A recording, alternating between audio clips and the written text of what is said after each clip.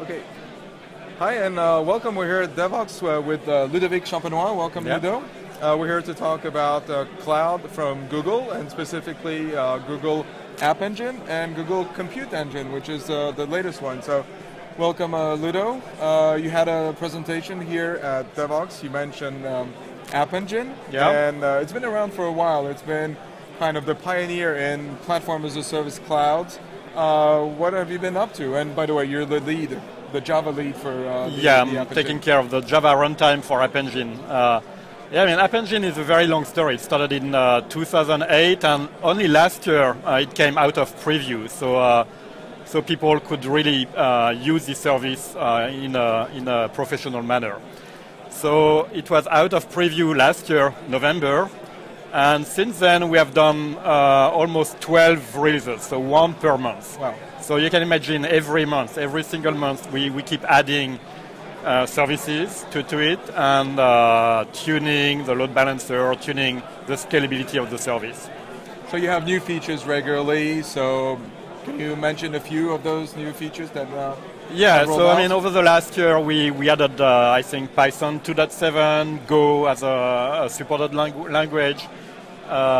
We re-architectured the data store from master-slave to a high replication data store. I think you added something very interesting called data splitting or traffic splitting. We have traffic splitting where you can split the traffic based on IPs or cookies between different versions of the same application. So, for example, you can try some of your traffic to newer version of your application. Awesome. So one of the new things I hear is European data centers. So can you tell us what that is? Yes, so it was, I think it was announced at Google I/O in July, and it's starting ramping up. So for example, before it was only open to premier customer, and I think now we can open it to all the build customers. So it's basically App Engine, but running in Europe in, of course, multiple data centers, but with the guarantee that your data and processing power will stay in Europe. Okay. So customers are built in Euro, and it's much easier to be a customer when you are from Europe. So as the Java lead, I need to ask you this question. Java 7 on App Engine? Interesting, yes. So we are, yes, of course, working on Java 7. In fact, the version of this month is in preview mode for a trusted tester. And we'll open it to everyone in December. So you can start testing your application with Java 7. Even if you do not use Java 7, the new features, not all of them are exposed yet in App Engine because we are still running the security audit around the Java 7 runtime. And you have seen recently some hacks trying to break the security of the JDK 7 itself that have been promptly fixed by Oracle. But security is a very important feature at Google, and we want to make sure that your application will run securely in Java 7. Awesome. So looking forward to that before the end of the year, Java 7. So in terms of developer experience, nowadays people expect integration with Maven, with continuous integration, and they have all those workflows. How well do we? So for Maven, the news of this month is we are working on. So first of all, we publish all the Maven artifacts for all the jars and libraries and SDK for App Engine. And what we are adding this month is a new plugin where you can interact with App Engine itself. So start the local SDK, update your application, update your backends, etc., etc. So all this from Maven POM rules. Okay. But we are also working with two partners. One of them is Exo to do development on the web in the cloud.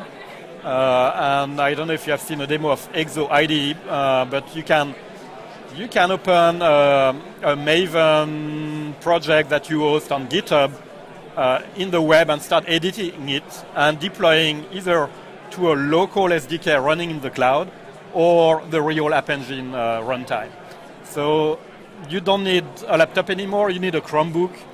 I mean, with a Chromebook, you can effectively develop your App Engine app Yeah, I've actually used Cloud IDE, yes. and it's very impressive. So, yeah. So this is really for developers. Now for testing and building on a continuous manner, we have also done a partnership with CloudBees and their dev platform where you can run Jenkins builds, building your App Engine app, and as a post step for this build, you can deploy to App Engine as well.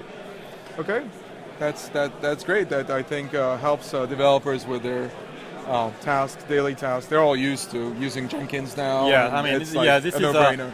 Yeah, I mean, outside of internal Google, I mean, this is the de facto standard outside, yes. Yeah, absolutely. So let's switch gears a little bit. You talked about App Engine, but you also talked about Compute Engine. So tell us, this is infrastructure as a service running on Google's infrastructure. Yeah, so, I mean, App Engine is a big part of the cloud offering from Google, but we recently introduced Compute Engine, which is more, I mean, getting from the bottom, creating VMs and networks, connecting those VMs in a massive, scalable manner. Okay, the demo at Google I/O was using 600,000 cores to run, I mean, some computation on Google Cloud.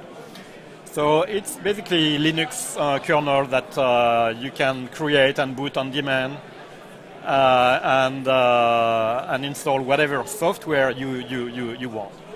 Okay, and so there's a notion of API that you use to manage all of this, because it's at a scale. If you have hundreds of thousands or even hundreds of...